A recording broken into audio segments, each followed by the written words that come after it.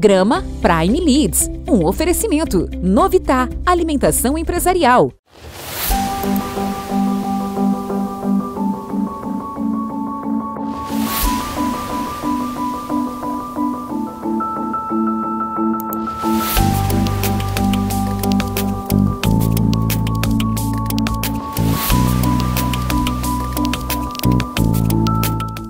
Seja bem-vindo a mais um programa da Prime TV. Obrigado, telespectador, pela tua audiência. Obrigado por esse encontro semanal que nós temos aqui na Prime para falar sobre negócios e sobre carreira.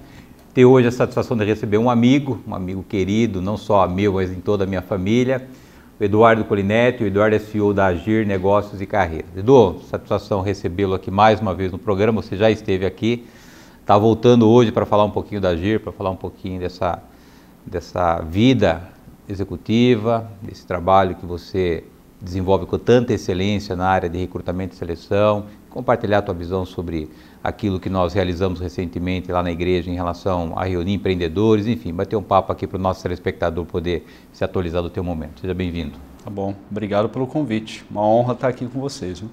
Dudu, a AGIEER já está aí na estrada há 20 e poucos anos, salvo meu engano, né? E ela está no momento especial, ela foi e vem sendo aprimorada, desenvolvida, aperfeiçoada, e eu percebi que você já mudou de marca agora, você mudou um posicionamento, e justamente pós-pandemia aí, né? Então, primeiro, como é que está esse movimento da AGIEER e como é que foi passar por esse momento aí que a gente nunca imaginou que fôssemos passar antes com essa pandemia?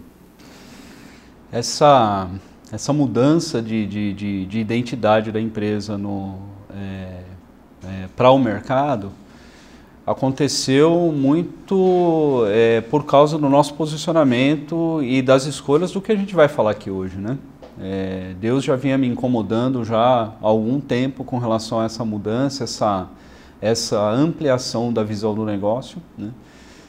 E a pandemia, que para muitos era um tempo de aflição, um tempo de preocupação, um tempo de medo, de receio do que ia acontecer, né? E ao longo desses 23 anos, que é o tempo que nós já estamos no mercado, né, a gente já passou por várias situações, crises econômicas mundiais, locais, nacionais, né, mudanças de governo e por aí vai, né? Mudança da lei de estágio, que é o nosso principal negócio, e todas as vezes nós conseguimos virar a mesa, conseguimos ganhar o jogo, né? E nessa não foi diferente, né? Durante a pandemia nós continuamos crescendo, a gente continuou evoluindo, né?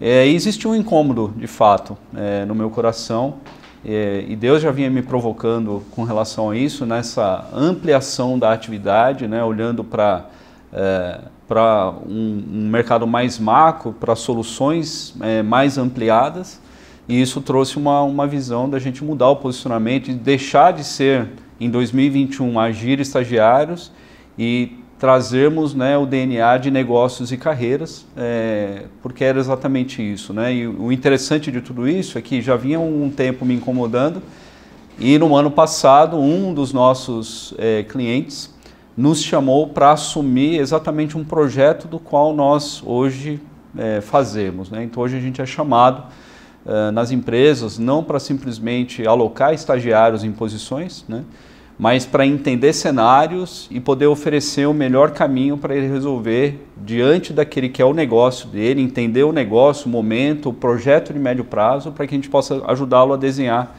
carreiras, né? Então, por isso nós viramos, né, transformamos a nossa identidade para negócios e carreiras. O nosso DNA é o quê? Entender o negócio, entender o projeto, entender o sonho do empreendedor também, de onde ele quer chegar, mas que tem dificuldades de entender estratégias, carreiras, planejar a contratação, enfim. Então a gente, com esses 23 anos de experiência, a gente traz essa bagagem para ajudá-lo a criar carreiras consistentes dentro do negócio dele.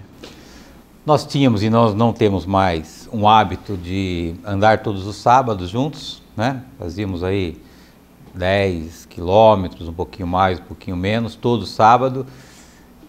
E eu me lembro das nossas caminhadas, a gente conversando um pouco sobre a pandemia, né? A gente estava no centro do olho do furacão, né? Eu me lembro que e a gente falava muito do seu negócio e do meu negócio, que é basicamente pessoas, né? E a gente olha hoje para trás, eu me lembro das conversas que a gente tinha, tudo passa, né, Edu? Tudo passa. Tudo passa. Pode vir em tempestade, pode vir em ventania. E a gente sempre tem falado lá na nossa igreja de que o fato de você estar numa igreja não diz que você não vai ter problema, né? O que eu vejo, e eu me lembro das conversas que a gente tinha, é a maneira em paz que a gente passava, né? Porque a gente sabia que a gente ia passar, né? E todo mundo de alguma maneira passou, né? Alguns infelizmente ficaram no meio do caminho, mas a gente olha hoje para a grande humanidade, a gente vê doenças emocionais fruto da dificuldade que foi passar por aquele momento. E a gente, graças a Deus, está aqui intacto, continuando crendo e trabalhando, né? Exatamente. Esse era o sentimento, né? Eu lembro que quando em março de 2020, quando se instalou oficialmente a pandemia, havia um movimento de, isso vai durar só um mês, né? Quando passou um mês e meio, chegou lá em abril, maio, as pessoas perceberam que isso ia durar muito mais do que se imaginava. Começou um movimento de preocupação maior, de aflição, o que vai ser do país, e aí o movimento mundial todo sofrendo com pandemia, né? Dentro da nossa empresa, né? No mês de abril, eu me lembro como se fosse hoje, né? Eu reuni os funcionários e falei, nós não vamos sofrer com isso, porque a gente tem um propósito nessa história de levar de sermos o socorro para as empresas, né? Para as pessoas que vão estar perdidas, vão estar desorientadas, e foi exatamente isso que aconteceu, né? Nós conquistamos mais espaço no mercado, deixamos Deus conduzir os propósitos da nossa empresa, como aconteceu aí na virada de 21, 22, nesse crescimento, no reconhecimento de alguns clientes nesse trabalho, e a gente só pode olhar para trás e ver o quanto de ganho nós tivemos, e principalmente de ter alcançado empresas e ter sido instrumento para poder ajudá-los a passar também por esse tempo. E a gente tem gerado agora um movimento na igreja de abrir um espaço para que empreendedores possam se aproximar de Deus, né, Edu? E basicamente a nossa história é uma história que pode trazer essa segurança que o empreendedor tem que ter hoje, né? Que se você tem Deus, não importa o momento, não importa a diversidade, não importa aquilo que você passa, porque você vai passar. Esse espaço que a gente tem aberto agora para poder aproximar mais os empreendedores de Deus, né? Você que já passou por essa experiência, eu que já passei por essa experiência, o quanto isso é importante, Edu, até para que eles possam confiar além das suas próprias capacidades. Esse espaço é algo que eu posso compartilhar da minha experiência, né? De 10 anos aí nessa caminhada com Deus. Aquilo que eu tenho conseguido viver e compartilhar da minha vida, né? Eu tenho a oportunidade de estar quase todos os dias à frente de empresários, de micro, pequenos e médios empresários, né? Diretores, gestores de empresas, enfim.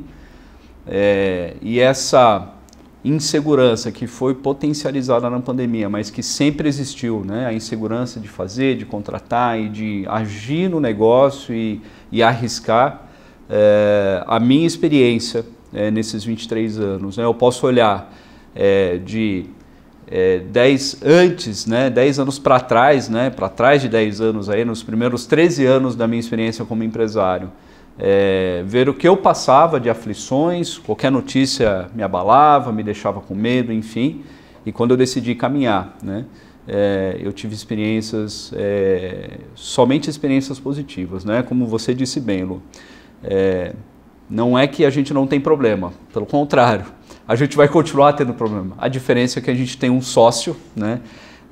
Um dono do nosso negócio, na verdade não é o sócio, é o presidente do nosso negócio, que dá a direção e ele nos mostra o caminho certo, né? E isso eu tenho conseguido compartilhar de maneira não religiosa, mas por experiência, né? De testemunhar, né? O negócio cresce, a empresa prospera, os meus funcionários vão bem, a gente consegue conduzir a vida das pessoas, a gente consegue mostrar um caminho que seja diferente daquele que o mundo está fazendo, experiências principalmente na área de RH, né, se faz muita bobagem, né? O microempresário ele sofre com concorrência, fica com como é que eu vou registrar alguém se o meu concorrente não registra, ele contrata um MEI, um PJ, enfim, que também não está errado, mas às vezes está fazendo errado. E quando a gente tem nossa confiança firmada em Deus, né, a gente vai pelo caminho certo e ele vai abrindo as portas, né? E é isso que a gente tem conseguido fazer nesses ambientes, ajudar as empresas a ousar em fazer o certo, né? Ainda mais no nosso país, né? As pessoas às vezes perguntam para mim por que é tão do preconceito quando se fala de Deus no meio corporativo. Eu digo que o preconceito não está em Deus, mas está nas religiões. Exatamente. E tudo aquilo que a gente tem tentado levar para as pessoas é Deus e não religião, né? Quando as pessoas entendem isso, a diferença de Deus e de religiões, eu acho que esse preconceito, essa aversão acaba diminuindo, até porque não há quem não precise de Deus, né? Então, eu acho que esse trabalho que a gente tem desenvolvido de poder, de uma maneira ousada, né, poder fazer com que esses empreendedores baixem as suas guardas e reconheçam que todos nós necessitamos de Deus. E tomar cuidado para não misturar Deus com as religiões, eu acho que esse trabalho é um trabalho onde a gente vai conseguir, de alguma maneira, contribuir com esses executivos, não só no campo espiritual, né, mas porque se eles se dispuserem a estar nesse ambiente sadio, nesse ambiente de alta confiança para poder trocar experiência, saber que Deus está ali, eu acho que isso pode ser uma virada de chave na vida de muitos empreendedores, né? Eu vou pedir a tua licença para um rápido intervalo. Na volta nós retomamos aqui o assunto com o Eduardo Collinett. O Eduardo é CEO da AGIEER Negócios e Carreiras. Nós voltamos no instante.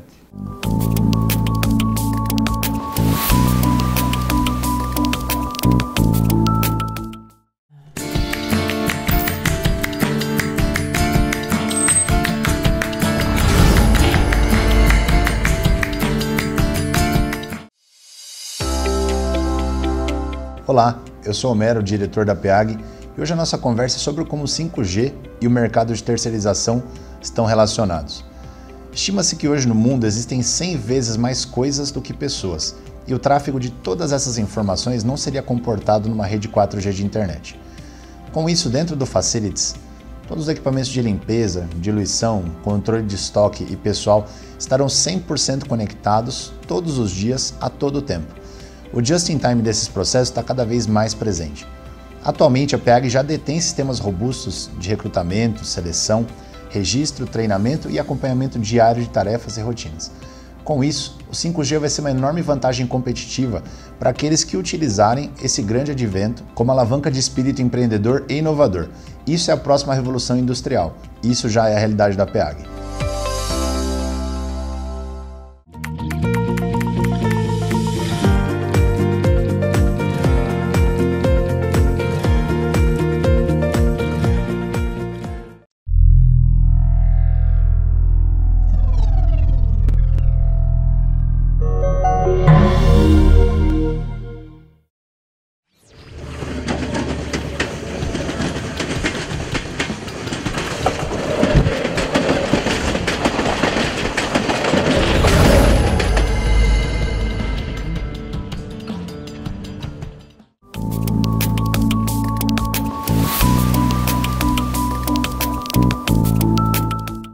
Voltamos. Nosso convidado de hoje é o Eduardo Collinett, o Eduardo que é CEO da AGIEER Negócios e Carreiras. Du, você falou no primeiro bloco desses dois momentos da tua vida, né? Um momento onde você empreendia sem Deus e agora, há 10 anos, você caminhando ao lado de Deus, né? Mais ao lado de Deus, ou seja, Deus na sua frente.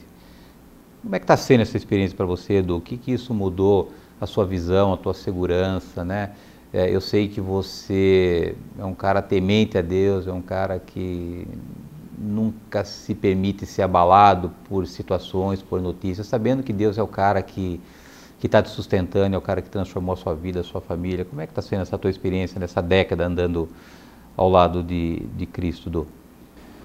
Bom, falando em termos, em linguagem empresarial, né, Deus é o conselheiro da minha empresa, né?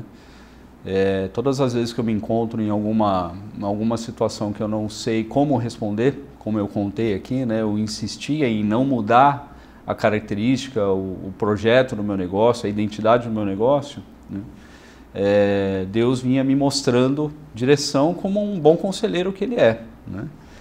Jesus é o nosso melhor conselheiro, né? Quando a gente está sensível à voz dele, né, e isso não está relacionado à religião, né?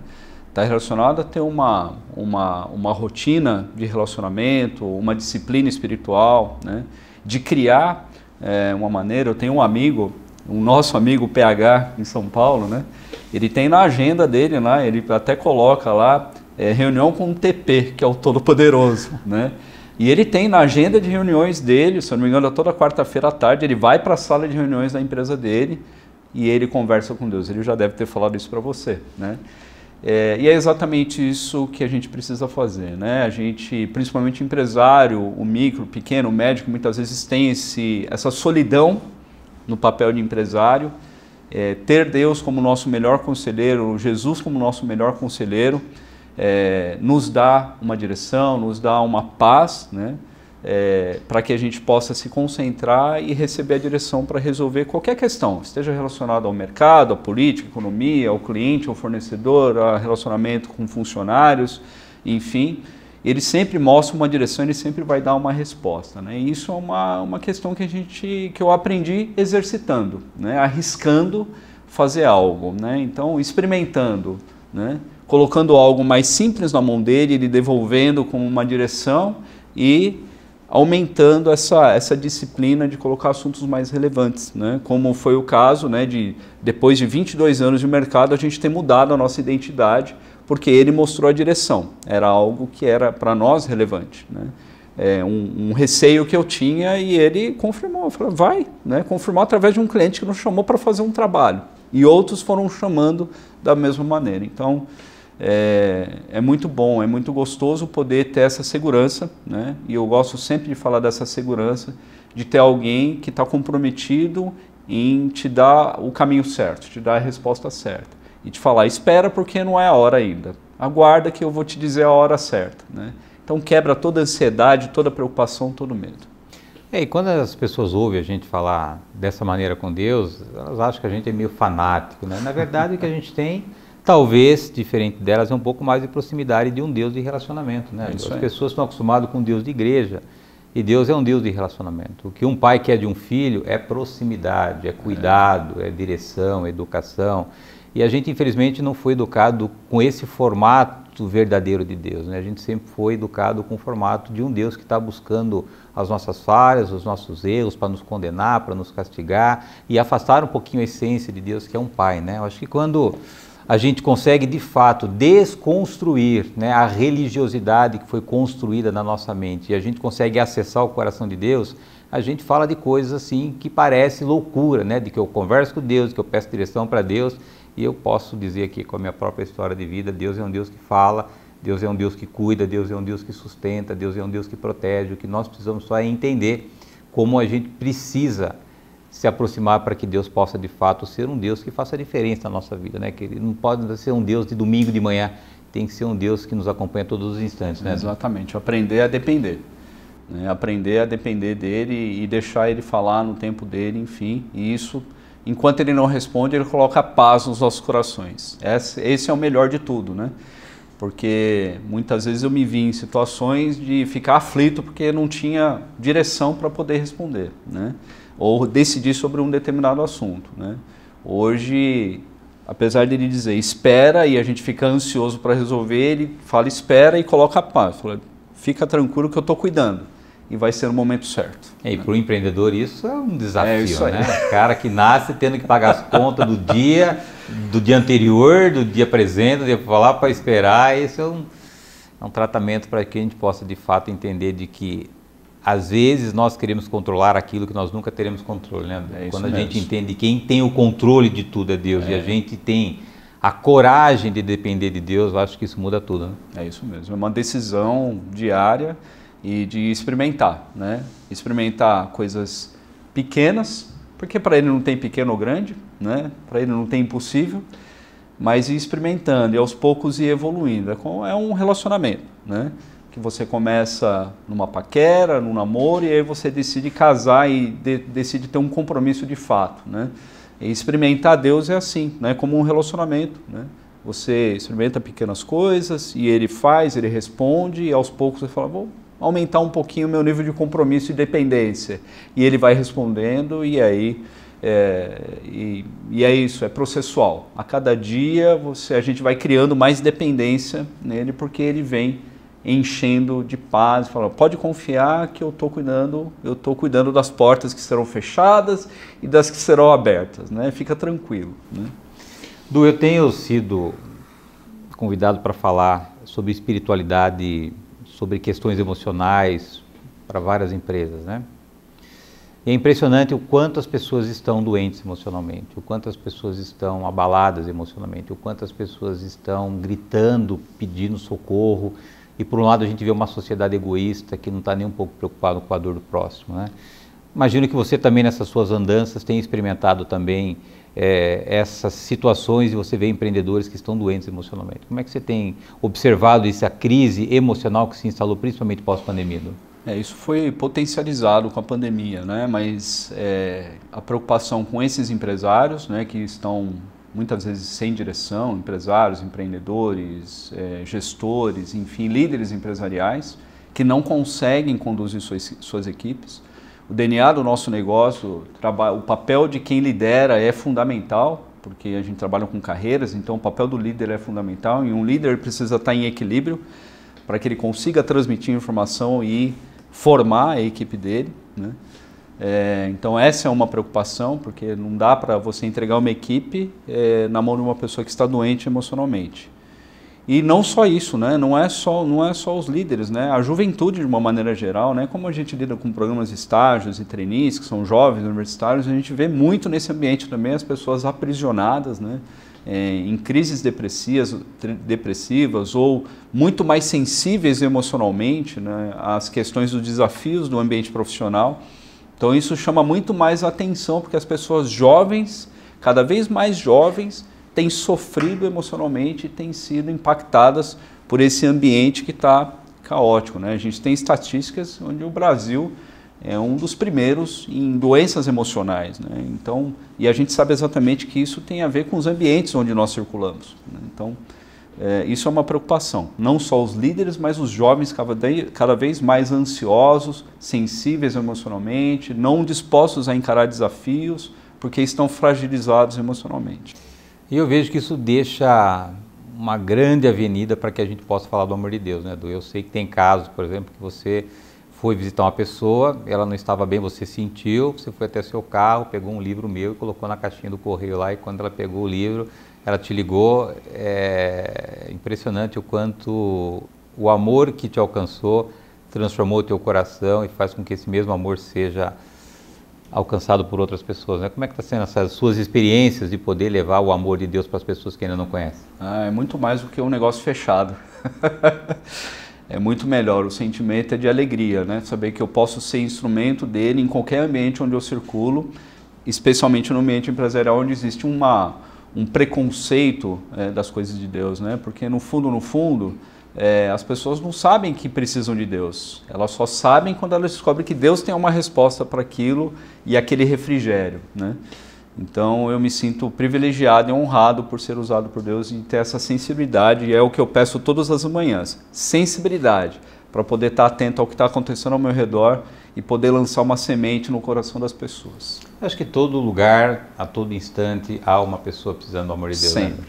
Todo tempo, né? Não há quem esteja com a vida totalmente em equilíbrio, sempre tem uma área em desequilíbrio, sempre tem uma possibilidade de lançar uma semente. Queridão, obrigado por ter vindo, alegria, satisfação enorme ser teu amigo, teu irmão. A gente estava ontem na minha casa lá, conversando sobre vida, sobre negócios, sobre igreja. Carinho enorme para você e para a tua família, Edu. Tá bom, eu que agradeço, uma honra poder estar aqui e sempre que quiser eu estou à disposição. Obrigado, telespectador, pela tua audiência, obrigado por esse encontro semanal aqui na Prime. Lembrando que o programa Inédito vai ao ar toda terça-feira, 9h30 da noite. Eu aguardo vocês na próxima semana. Até lá. Programa Prime Leads, um oferecimento. Novitá, alimentação empresarial.